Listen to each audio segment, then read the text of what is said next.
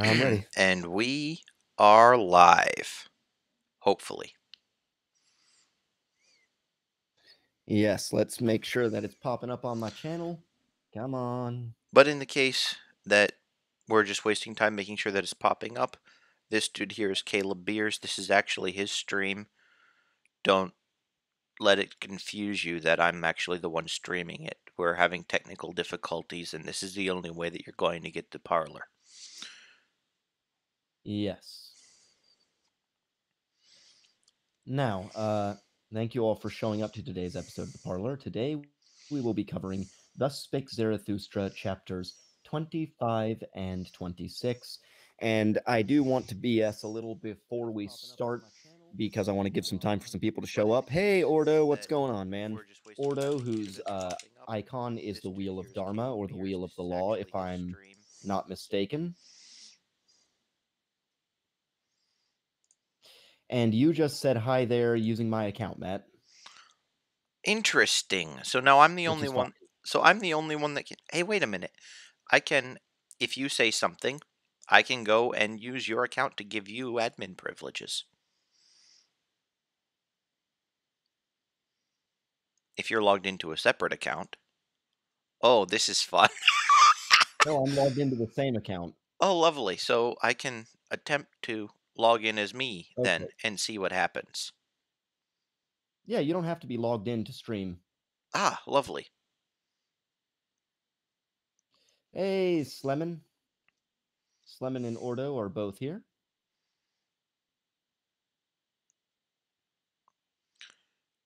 There we go. It was a bit of a matrix glitch to see something I did not type pop up with my name. That was highly approved. Well, the interesting thing Dun-dun-dun, is dun-dun, dun-dun, dun. I couldn't type anything. I wasn't able to give you admin rights or do anything of that nature yesterday. It was probably because everything was transferring over. Yesterday I was actually logged into your account. Uh, and I was attempting to give you admin rights, but I kept on getting locked out of it, so I wasn't able to give your other account admin rights on your own channel, so I'm sorry. Right.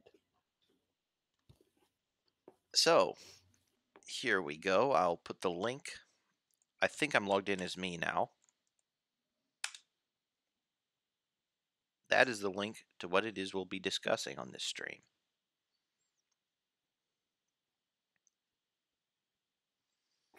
Yes, and you should all click the like button if you have not already, and then go ahead and open up the text to make it easier to read.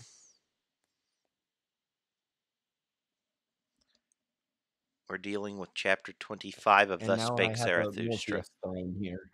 the Pitiful. And Well, this is Morpheus thing. chapter 25, The Pitiful. My friends, there hath arisen a satire on your friend. Behold, Zarathustra, walketh he not amongst us as if amongst animals? Now, what that means is, oh, look at Zarathustra. That prick, he thinks he's better than us. But it is better said in this wise: the discerning one walketh amongst men as amongst animals. So he's not even denying it. Man, yeah, he's not denying it. And it's not even as if, it just is. So his response is basically middle finger, which is typical of Nietzsche. Man himself is to the discerning one the animal with red cheeks, because people are embarrassed or ashamed around the discerning one. Embarrassed or ashamed around the discerning one, hence red cheeks, blushing, embarrassed, ashamed. How hath that happened unto him? Is it not because he hath had to be ashamed too oft? So, him here is referring to man, because the history of mankind, as he says in this next sentence, "O my friends, thus speaketh the discerning one. Shame, shame, shame. That is the history of man, because the history of man is shameful, and people have had to be ashamed too often." Can you help unpack that a little bit more, Matt? Why is shame so relevant here? Well, it has to do with Nietzsche's worldview, and he'll actually be unpackaging it even more in chapter 26.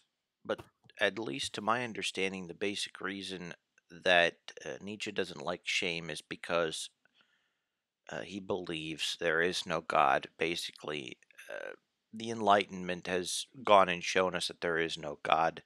God is dead. And, well, I suppose because we need to do something, something meaningful, something productive, and so on, Nietzsche is suggesting that we all go and try to become the Superman. Well, how in the world are you going to be Superman if you're ashamed of every little thing you do? If you're constantly worrying about stepping on people's toes and cowering, having your shoulders low, not making eye contact with anybody, making yourself as unobtrusive and little as possible, not taking up space, uh, saying I'm sorry for every little thing you do, saying excuse me for things that don't even need excuse. All those things are antithetical in Nietzsche's worldview to being great, to becoming the Superman, etc.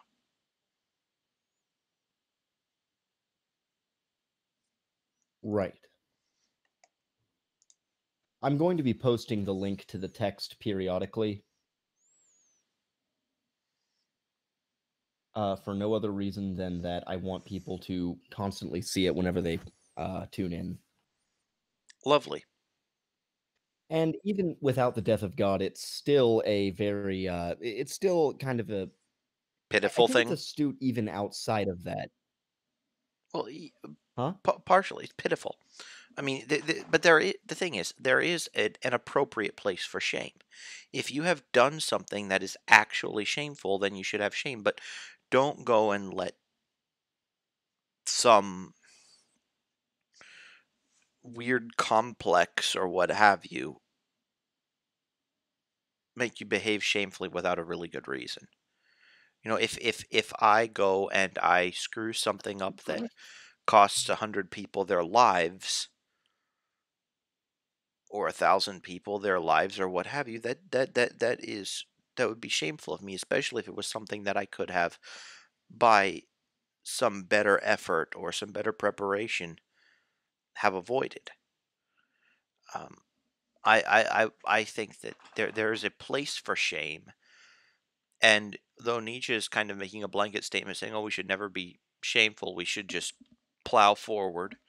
I'm thinking there's a healthy place for it, but definitely not to the extent that well, the puritanical people would think, or that pietistic people would think, or that a lot of the religious people that were essentially dominating the mainstream at the time of Nietzsche would think and promote.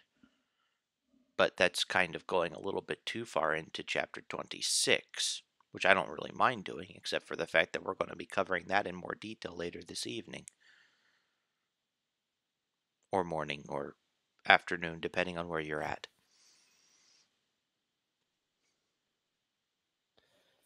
And on that account doth the noble one enjoin upon himself not to abash. Bashfulness doth he enjoin on himself in presence of all sufferers. So, the discerning one, the wise one, I, Friedrich Nietzsche, the smartest person ever, etc.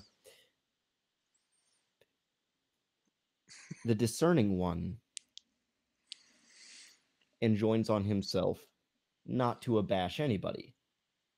People said of Richard Feynman at one point that he could explain anything to even answer the most foolish question without making you feel like a fool, and that's one thing that made him a good teacher. Because if the discerning one wants people to actually get what he's saying and wants them to follow him, he makes it a point not to embarrass people. And bashfulness doth he enjoin on himself in presence of all sufferers. He enjoins bashfulness on himself. So why would he do that, Matt? Why would Zarathustra do that? Or why would Nietzsche do that? Or why might we do that? Zarathustra, the discerning one. Okay. Sorry. Why would the discerning one do that? Well, I think it has to do with good old basic emotional manipulation, which is what normal people call empathy. Normal people call this emotionally manipulative, icky thing empathy. In that you go and you somehow ascertain what the general atmosphere of a place is, or the demeanor of the people around is, and you mirror it to some extent so that you can be heard. Now, of course, that would be the manipulative person's understanding of the situation. Lots of people just say, well, all we're doing is connecting. We're connecting over shared experience. But the reason it doesn't necessarily apply to Nietzsche is, or Zarathustra, um, is because he is the discerning one. He sees through that. He goes another layer deeper where it's not just uh, primary responses to feelings, but planning and calculating and thinking, perhaps in what people would call a Machiavellian way. He sees what people need him to be in order to accept his message, and he becomes to them. That is like the Saint Paul says the same thing about that in terms of preaching the gospel of Jesus Christ, where he says to the ones under the law, I've become like those under the law, and to the ones who are not under the law, I basically do my best to behave as if I'm not under the law, even though I do have some laws I still need to obey, uh, and so on. So it's just a question of fitting in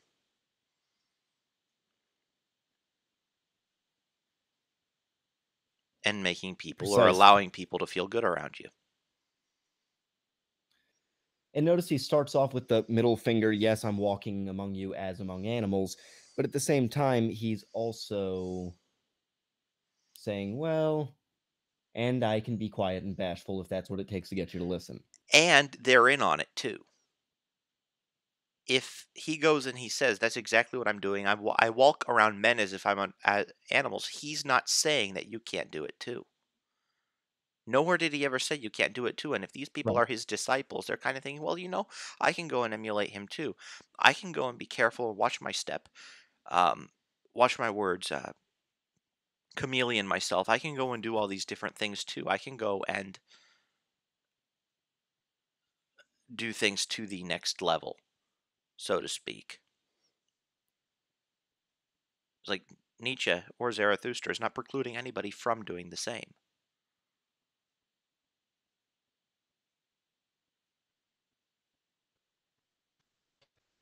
Right.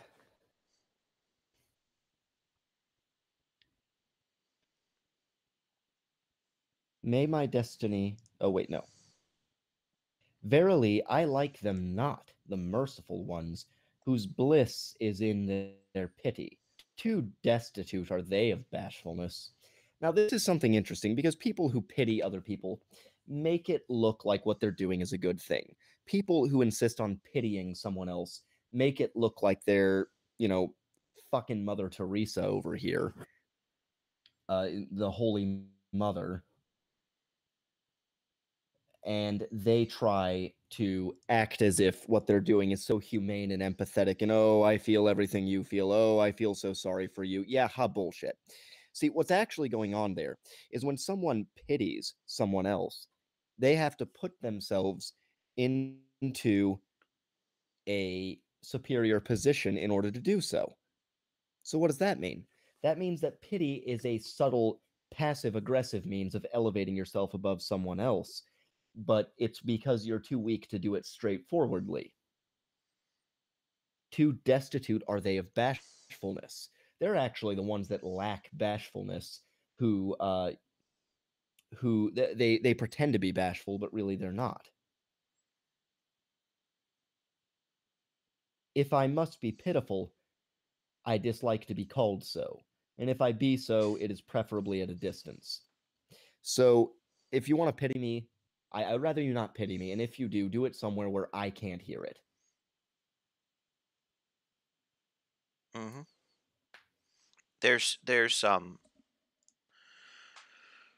I'm trying to think if it's called The Games People Play, and it talks about the basic social dynamics that the author has observed, uh, and he observes that essentially there's three roles that each party can take: the role of the adult, the role of the parent, and the role of the child.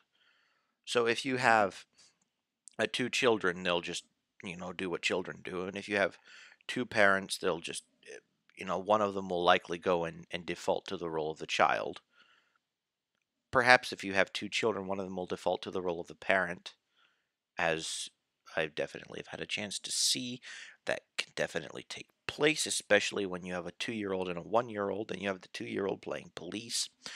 Um, and what I would imagine that Nietzsche's ideal in terms of interpersonal communication would be that responsible adults would communicate with responsible adults as responsible adults.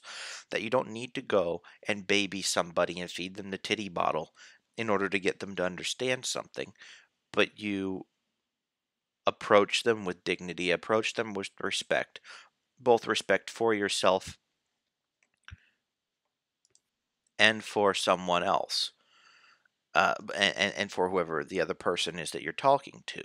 You don't need to pity them, even if they are in a worse situation, because you can just be there for them in an appropriate manner, a supportive manner, as opposed to a passive aggressive condescending one, and still supporting them in such a way that you're not enabling bad behavior. I mean, this actually takes a great deal of wisdom to be able to pull off. It's not just a gigantic cesspool of fifis where you do what feels right. You actually have to be wise and exercise good judgment in terms of all these different kinds of social interactions that you can have with other people, whether you're being given to, whether you're being the giver. All of it, behave like you're a responsible adult, and if you're any older than 11 years old, you don't really have an excuse.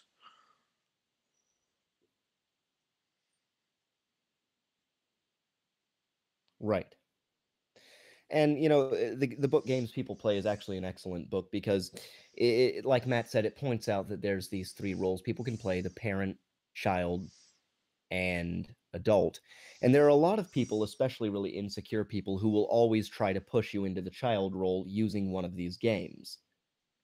And there are many, many ways out of it, but in my experience, the best way is just not to interact with that sort of person. Um, Preferably, also, do I shroud my head and flee before being recognized, and thus do I bid you do, my friends. Oh, hey, what did I just say? If somebody is like that and insists on pitying you as a passive aggressive means of getting above you, give them the finger and run. Or don't even give them the finger. Shroud your head and run and don't let them see your face. May my destiny ever lead unafflicted ones like you across my path, and those with whom I may have hope and repast in honey in common. Unafflicted ones. Unafflicted ones. People who are not suffering from these various spiritual or psychological maladies that cause them to act in basically like idiots. You know, part of the problem here, Matt, is there any way you can close out your browser and or everything but the video chat on your browser and use your phone to get in the chat? Unfortunately, no, there isn't, and I don't think that the problem is that. I think the Okay. I think the problem is actually with OBS. Um, Okay. Well, we'll just keep doing do, what we do for now, does and we'll do does some it troubleshooting in between. sounds good? We'll continue with this, and okay, All right. One moment, and I'm going to communicate by text a lot with everyone.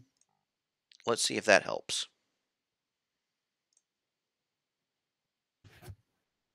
Is that any better? Yes, or it should be. I see our videos are moving now. Good. In the I'm just not Well, going to see the anyway, chat at all. Just don't worry about that. I'm not going to see the chat. So, all right. Guys, if you have any questions for Matt, just tell me and I'll relay it to him. because I'm actually using my May my phone's destiny internet, ever reach. so I can't use my phone for that.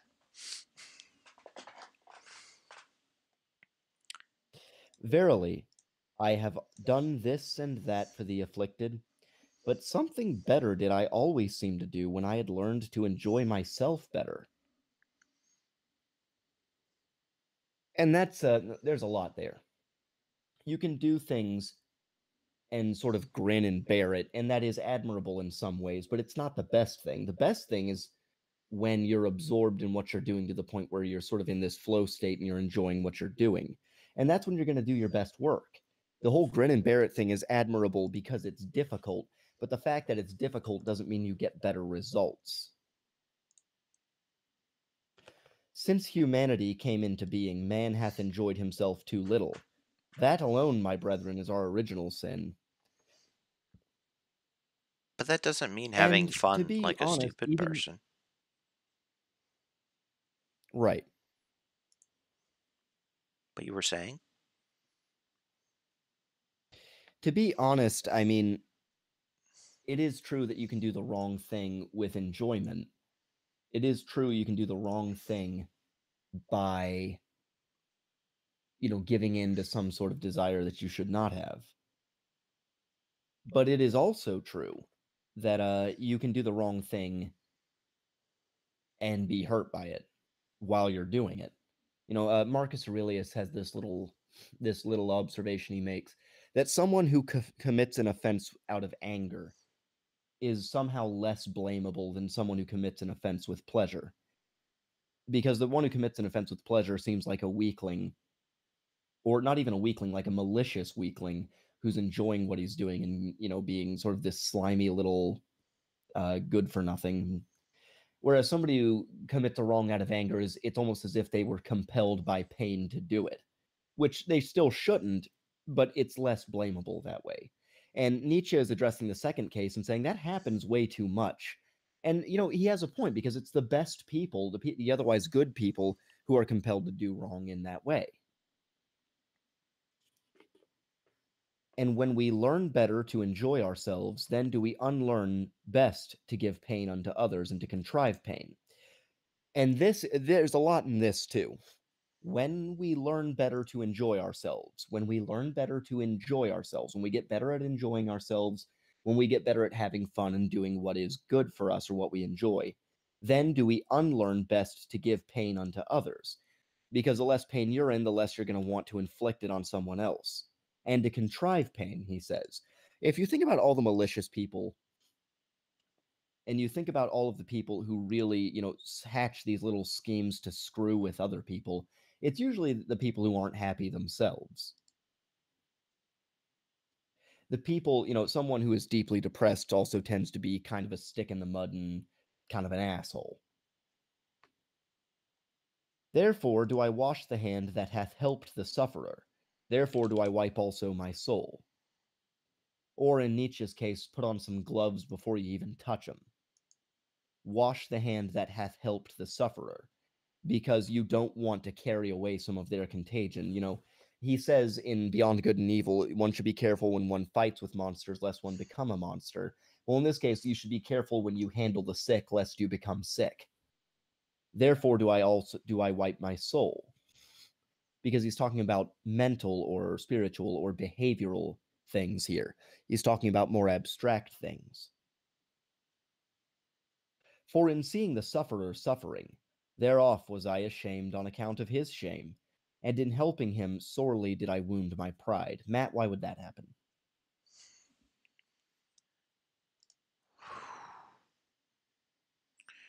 For in seeing the sufferer suffering, thereof was I ashamed on account of his shame, and in helping him sorely did I wound his pride. Well, this kind of goes back to what you were talking about before about, uh, you know, helping the sick people and becoming sick yourself. Um, Not that it's the same dynamic, but that a lot of the same forces are in play. So imagine that regardless of whether you have depression or not, imagine somehow uh, taking care of somebody who is depressed. Now, if you know, all right, so let's take the case that you have depression. It's going to be insanely difficult for you to do anything about the situation. All you're going to do is basically hold the other person in contempt because there you are, you don't have your stuff figured out, and you're there trying to convince this other person that you have your stuff figured out and they should listen to you. So that's just contempt, and that will generally blow up in your face. The uh, other side of the issue is, and this is actually one of the best ways of telling whether or not someone else has depression. If you don't have depression yourself, and you are around somebody who is depressed, and being around that person makes you feel angry, it's very likely that the other person is depressed and you are not. If you have even a suspicion that somebody is depressed and their lethargy or what have you aggravates you, it could very well be because you aren't depressed. You don't have that same kind of actual empathy as opposed to cognitive empathy, especially if you're a highly conscientious person. It can drive you crazy. But returning to Right. to the case number one, returning to the case number one, uh, when the blind leadeth the blind, the both falleth into the ditch. And even if you aren't suffering to begin with, uh, if you aren't suffering, you're coming down in a condescending way often to help. And B, if you are suffering, you're useless. And I don't mean if you're suffering in terms of like we all suffer. Life is life. There's a lot of suffering in life. But I mean, if you're suffering from the thing you're trying to help somebody else to get rid of, then you're just being a contemptuous a-hole. But what were you saying, Mr. Beers? And it's what you were saying about a depressed person being annoying to be around. Yeah, when somebody's a stick in the mud and you're basically living with Eeyore, yeah, that's irritating.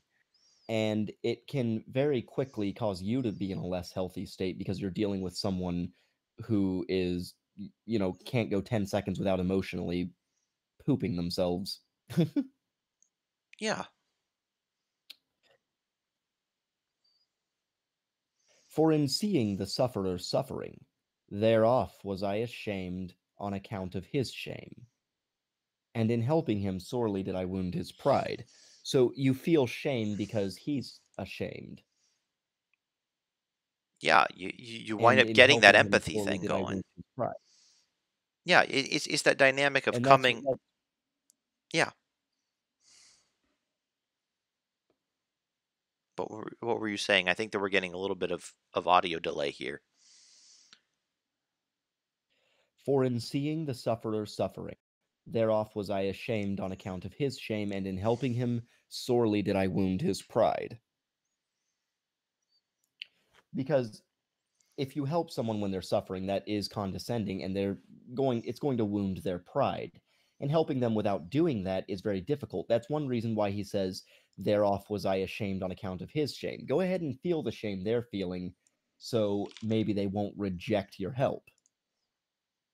But then that Great. but then that Go can be ahead. Go ahead. painful. Right. Like And that you have to be careful when you handle the sick, not to get sick. exactly. Exactly, and that's why this whole uh, if you aren't familiar, there's this a parable about loving one's neighbor. So Jesus basically said to people that were listening to him to love your neighbor as you love yourself. And then some pedantic wise ass decides to ask, Well, who's my neighbor? Basically, he's trying to come up with an excuse to not have to help people. At least that's the way I understand it. And then Jesus tells the story that there was a Samaritan. So basically, a half blood, or somebody that was part Israelite and then um, part Assyrian. So Israelites didn't like them very much. They lived in the north, and this um, this Samaritan happened to be the only one that helped an Israelite. There was a priest that came and a Pharisee or whoever it was that came, uh, and the pariah was ultimately the only one that would render aid to an injured man, as opposed to the people that, for all intents and purposes, should have. And this this this dynamic of sympathy and empathy is viewed that, okay, you should be able to do good to people. And then some people do realize, well, if I do good, then I can get sucked into the maelstrom. It takes a very, very, very strong person, the Samaritan being the example, to be able to render aid without succumbing. And interestingly, this dynamic is the same exact dynamic that Nietzsche brings into play when he discusses love. It is giving from a position of abundance, because you can't give what you don't have to give.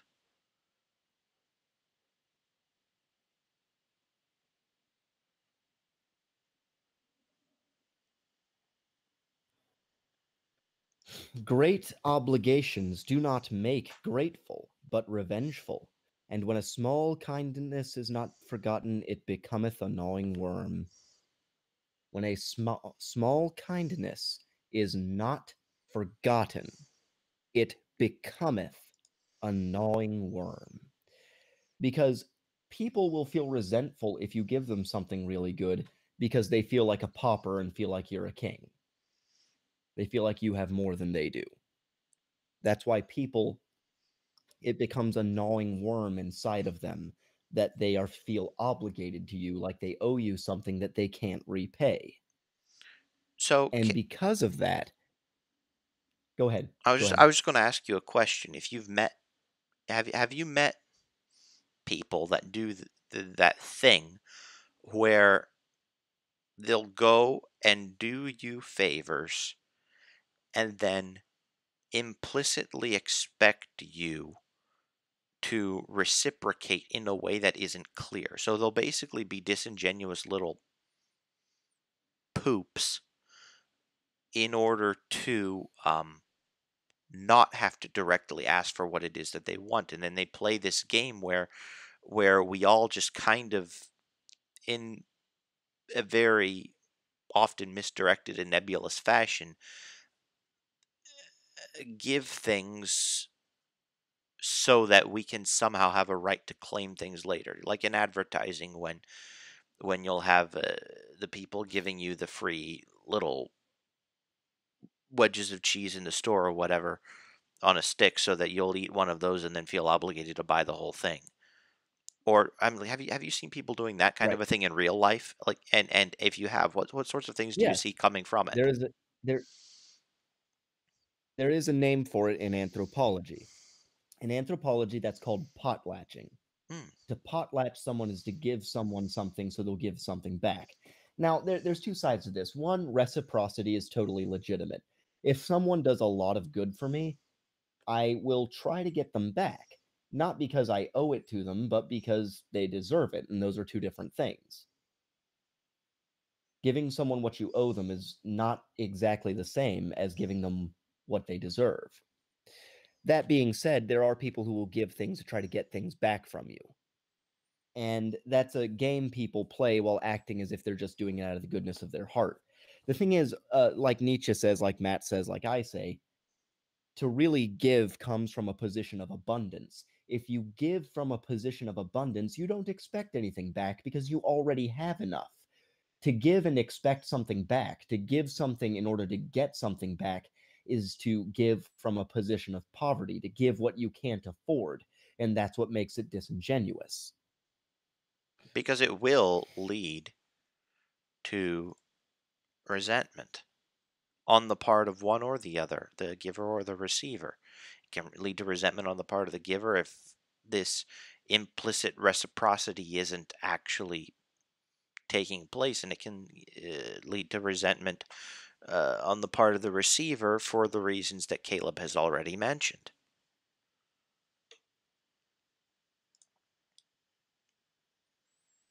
Right. So the question then becomes, what can a person do if they have nothing to give? Obviously, you don't just want to leave them out of this. If they have nothing to give, that's the situation they're in, regardless of if it's their fault or not. If someone has nothing to give, there has to be a way out for them. So, what Nietzsche says is be in accepting, distinguish by accepting. Thus do I advise those who have not to bestow. Distinguish by accepting. Don't just take any help you can get, pick carefully. And what that's doing is that's basically withholding your acceptance unless it's someone who has something that you really need and who you think deserves to be the giver. And in that way, you have given something back in a legitimate way, and it is something that you have to give. It's your own sort of abundance that you can create for yourself, and that's the way out. So what Nietzsche is doing here is critical, is he's not saying, oh, well, you're impoverished, screw you, go die in a gutter. And I don't mean impoverished monetarily, I mean mentally, physically, emotionally, whatever, any sense of impoverishment you like. What Nietzsche's saying is be shy and accepting from other people. If you're depressed, say, don't accept anybody's consolation. Distinguish who you would accept it from by allowing them to be that person. And what that does then is it creates an acceptance, it creates an abundance in the person who has nothing, and that allows them to actually participate in this. Beggars, however, one should entirely do away with. Verily it annoyeth one to give unto them, and it annoyeth one not to give unto them. So they create problems no matter where they are. Don't be a beggar. Don't beg. And if someone offers you something, turn it away, unless they're the right one. Then when someone offers you something, you go, they actually feel good about giving it to you.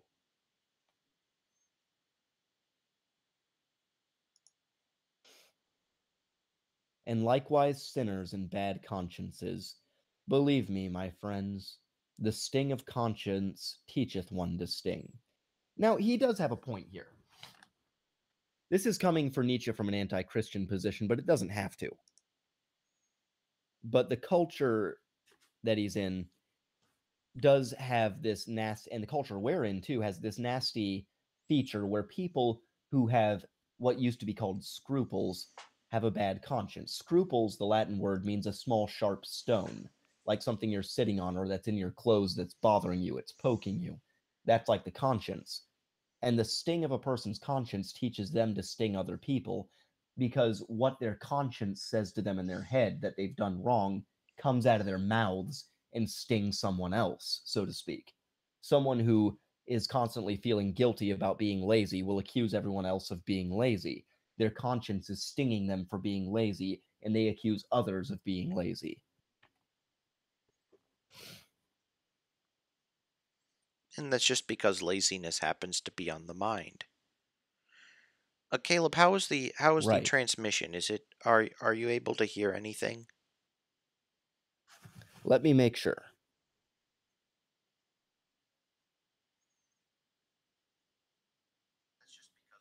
Yeah, it sounds smooth to me Okay, good. through YouTube, through my YouTube app.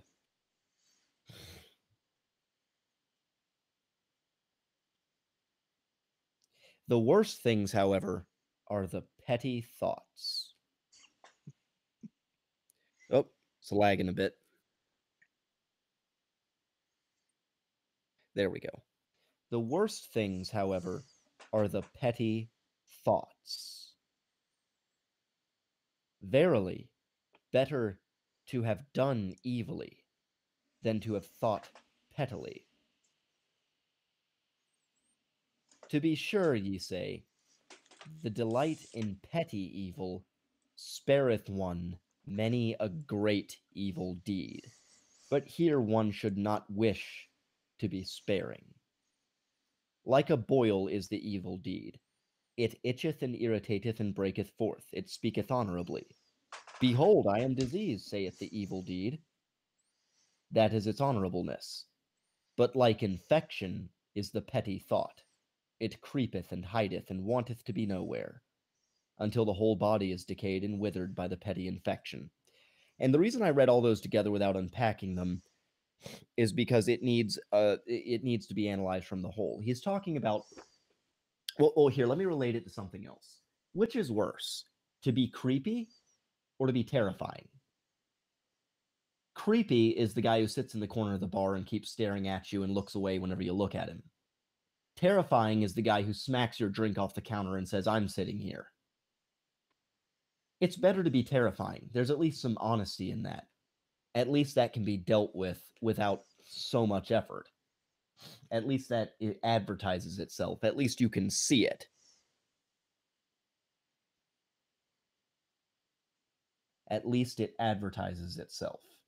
It's a boil. You can see the boil. The creepiness is an infection. It's better to be terrifying than to be creepy. It's better to do a great evil deed than to have petty thoughts. The great evil deed at least has honesty, which is a virtue. The petty thoughts are just a disease that rots you.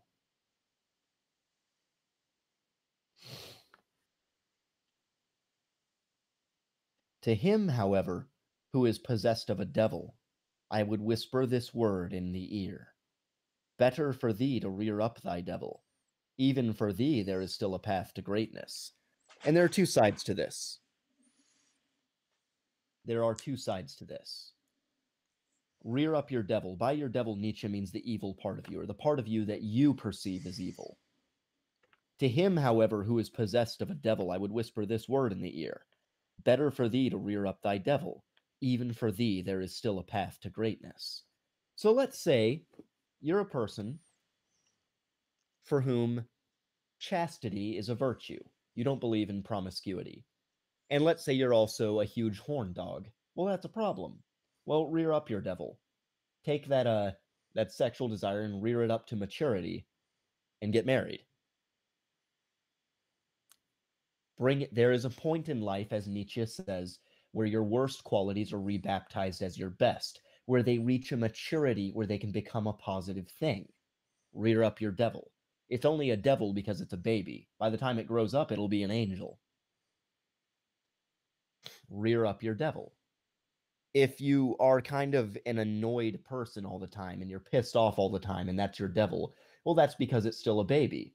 Rear it up and make it into a rage, not just a rage, but an ambition that will drive you to get things done.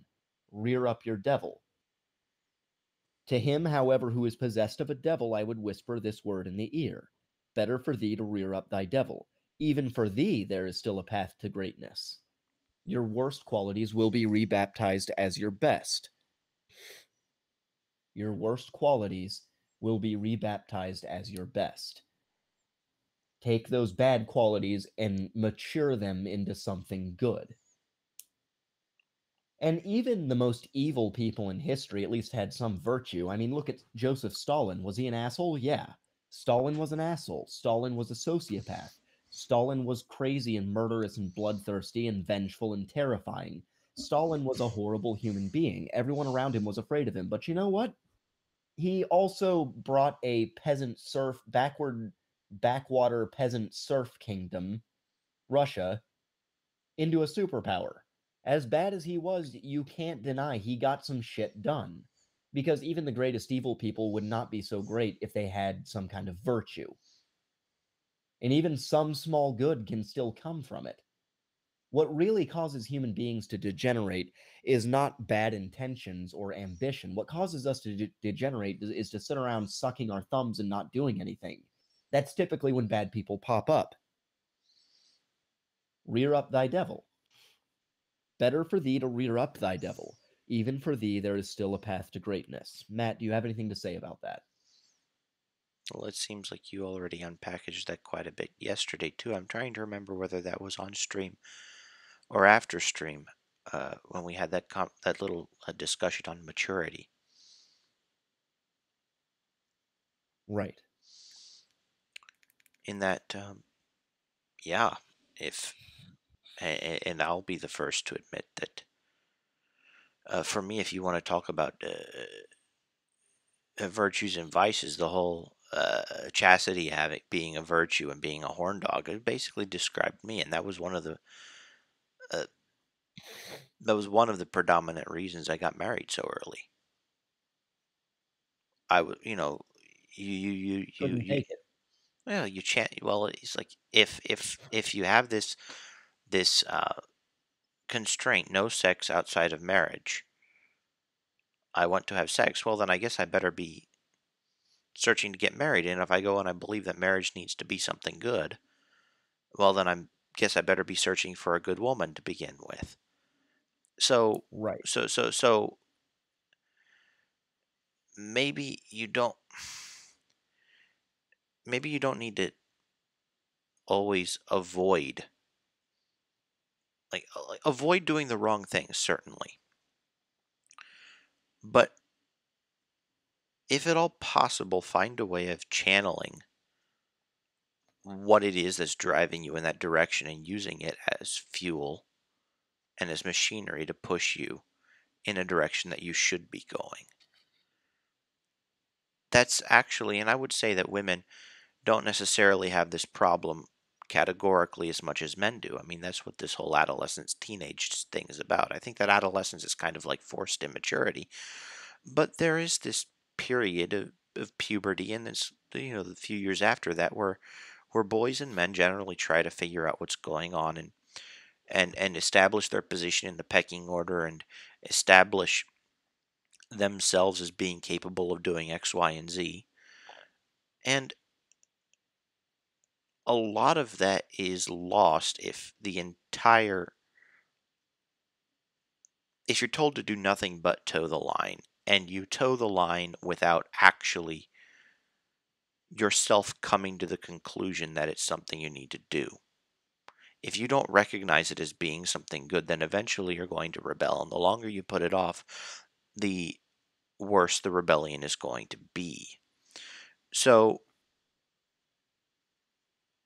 what a good father will do at that particular point is help his son to channel these rebellious energies into something productive. He'll be able to provide gentle, kind leadership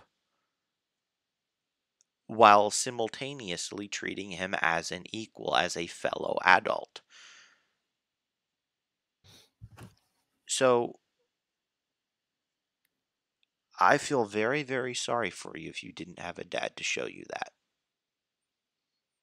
I feel incredibly sorry for you. But the fact of the matter is, if you didn't, that still doesn't preclude you from having to go through that same kind of growth. It's going to be more tough for you, but I guarantee you'll be able to if you search hard enough. If that's what you want, if you search long and hard enough and prioritize being able to channel your passions appropriately, you'll find somebody that will be able to help you, both who can and who will. Person will be very rare and that person will be very special to you, but you'll find them.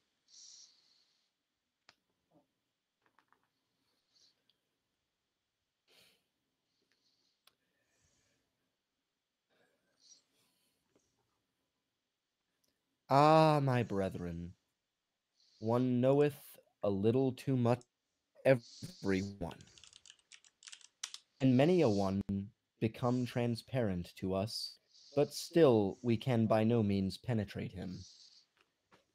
If you know a lot about someone and you understand them fully and they're transparent, sometimes even then you can't help them. You don't know what to do for them. You cannot penetrate. You can't get through to them. And nothing you say will get across the gap and make them change their ways. They've become totally transparent. It is difficult to live among men because silence is so difficult. And this dovetails, this actually adds to that thing I just read. Uh, in answer to David Sanderson, the stream will last a few more minutes till we finish this chapter, then a 20-minute break, and then we'll be back to the next one.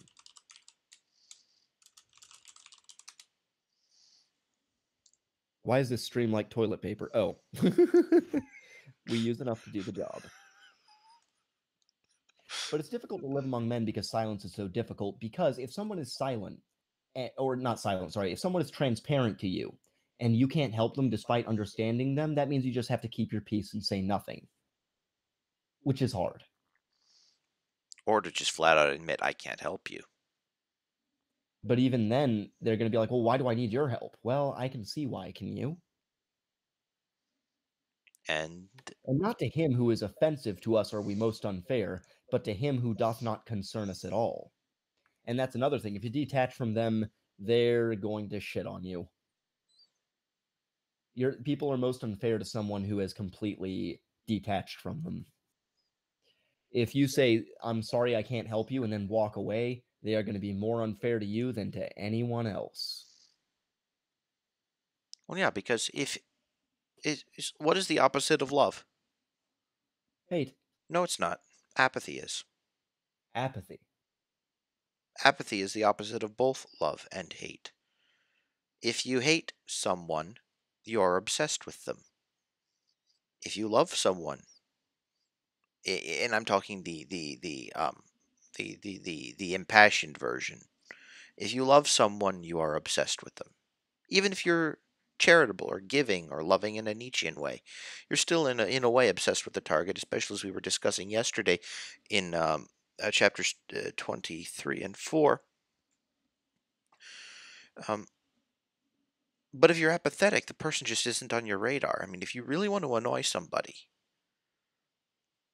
just take the bratty little kids that act like little turds and don't pay them any mind, because the reason that they're acting like brats is because they want your attention. And no, I'm actually not talking about my own children. I'm talking about those annoying little 11 or 12-year-olds at the mall that you see going and causing havoc and ruining everything, or the uh, just the people that do these idiotic behaviors that couldn't be construed as anything other than attention seeking. It's like, you can hate them, they'll get what they want. You can love them, they'll get what they want. You can be completely apathetic and don't give them any mind, and that'll drive them crazy because they want your attention.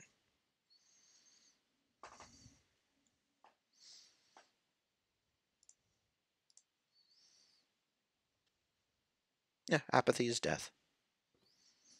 Exactly. Exactly.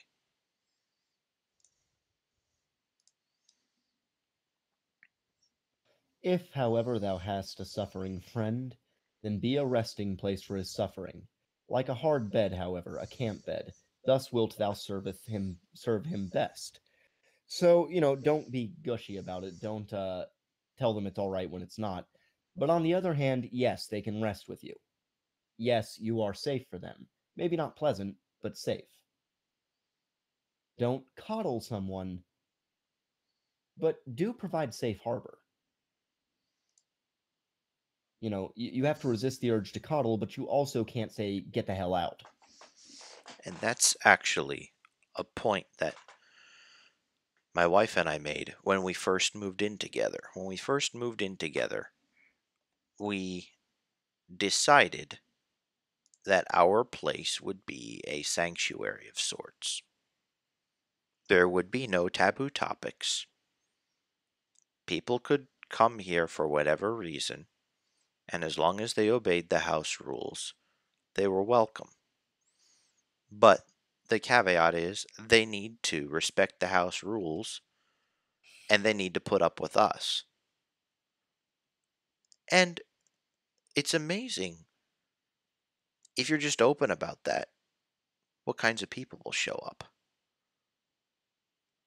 And it's amazing what kinds of people will refuse to be there. You can learn a lot by having that attitude, and then you realize who your real friends are. Your friends are the ones who will be a hard bed for you, and for whom you can be their hard bed. You can spar with friends too, as iron sharpens iron. You know, there's a lot to friendship, and Yeah. a lot of it involves lovingly being what the other person needs you to be, which incidentally means constantly transforming yourself into a better version of yourself so that you can be to anybody. I mean, of course, you can think of people generically, but there are certain things that are just virtuous in and of themselves.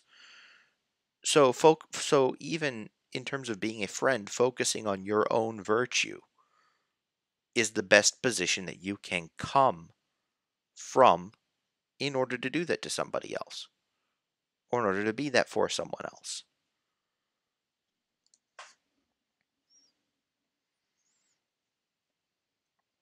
And if a friend doeth thee wrong, then say, I forgive thee what thou hast done unto me. That thou hast done it unto thyself, however, how could I forgive that? That's a particularly poignant. How could I forgive that? Not, oh, how dare you do that to yourself? You're not judging them for it. What you're saying is I am incapable. It is impossible, logically impossible, for me to forgive you for something you did to yourself. The only person who can forgive you for that is you. Yeah. You can forgive them, but you can't make them forgive themselves. That's the point. You don't control other people. Thus speaketh all great love. It surpasseth even forgiveness and pity, which is true. Love is above forgiveness and it's above pity. Maybe it does forgive and maybe it even feels pity sometimes, but it's above that. It's beyond that. One should hold fast one's heart, for when one letteth it go, how quickly doth one's head run away. Holy crap, is that where that phrase came from? Hmm. Heart ran away with your head. Hmm. Ah, where in the world have there been greater follies than with the pitiful? And what in the world hath caused more suffering than the follies of the pitiful? Nietzsche has this other aphorism: it is through pity that suffering first became contagious. And that covers those points about handling the sick that we covered earlier in this stream. Yeah. Be well, be strong if you're going to do that. And even then, Woe, only do so in as much as you can. woe unto all loving ones who have not an elevation which is above their pity. So that's how you can be strong. You have to have some imperative higher than the pity that can control it. That's the key. Which means that you can't be an emotional basket case. Certainly, you can have emotions as part of the human experience. However, the categorical imperative is exceedingly important. The North Star uh, with which you can aim yourself, the principles that you will not let go of, the virtues that you uh, subscribe to and are attempting to attain ever more and ever increasingly over time. All these things will keep you grounded. And if you don't have a value system, that's another thing that I do feel sorry for you if you don't, because a value system helps to orient you in the world. Of course, everyone has one to some extent, or you won't be able to survive. Like, at some point, you value peeing more than you value eating because you find yourself peeing. At some point, you value pooping more than you value sleeping unless you're pooping the bed, etc. But we can have more nuanced or even just more encompassing value systems that helps us in our decision making. But unless that is solid, and unless it somehow transcends these base emotions, we'll get wrapped up in these base emotions and find it an awful lot more difficult to function in the world.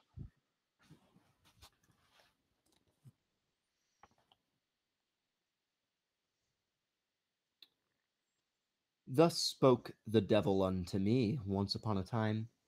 Even God hath his hell, it is his love for man. And lately did I hear him say these words: God is dead. Out of his pity for man hath God died. Which is funny because you can take that in two completely opposite senses, Oh depending yeah. on your inclinations. Oh yeah. So be ye warned against pity. From thence there yet cometh unto men a heavy cloud. Verily I understand weather signs. Yeah, you know that whole communism thing, that whole socialism thing, all the leftism, Red Scare, the Soviet Union, Marxist Revolution. Yeah, he saw the dark clouds of that on the way, and it's a sign that comes from pity. It's a heavy cloud that comes from pity. But attend also to this word: all great love is above all its pity, for it seeketh to create what is loved. There's the thing: all great love is above all its pity. Well, Ordo asks what's love for Nietzsche, and basically love for Nietzsche is doing and giving and saying helpful things that create good things in the world purely out of the desire to do so. Just total disinterested. I have so much in me, I'm going to give it out. Yes, out of abundance. So, sort of, if you've ever been so happy you wanted to run outside, find the nearest person, and hug them, not because you like them particularly much, but just because you're so fucking happy right now, that's what he's talking about. That feeling. And not just that feeling, but that state. Yes, like a fountain that is constantly gushing, like a spring that is constantly gushing. It's love is for Nietzsche almost a thing that comes out of not necessarily one's nature, because well, unless we can go and say that one's nature would be mutable in some way, but that out of producing, out of generating abundance comes love. As a proverb states, out of the depths of the heart the mouth speaks. Well, that's just one facet. Out of the depths of the heart I act.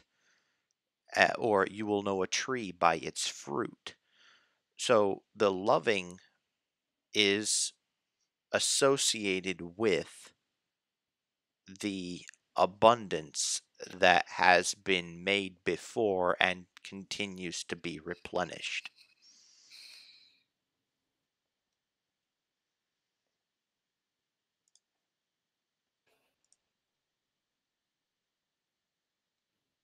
All great love is above all its pity. So this love can still feel pity, but it has something above it. For it seeketh to create what is loved, because it's too busy creating to attend to something that is failing unless it can help that thing succeed.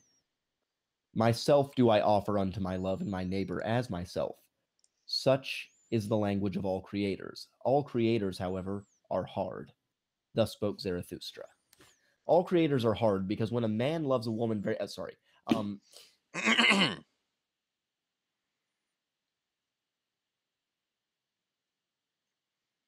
All create But yes, all creators are hard because all creators are willing to be callous if need be, and to offer their neighbors to help create something as well as themselves. Love your neighbor as yourself, give your neighbor to love as yourself. Two sides of the same coin, really. And this one chapter, as we've taken a whopping 1 hour to cover, guys, that's all we have for now, but we're going to be back in about 20 minutes with more. We're going to cover chapter 26, The Priests. We're going to be back and we are going to cover that one, probably do anywhere from another half hour to another hour. So thank you all for showing up. That's all we have for now. Until next time, Matt, please end the stream.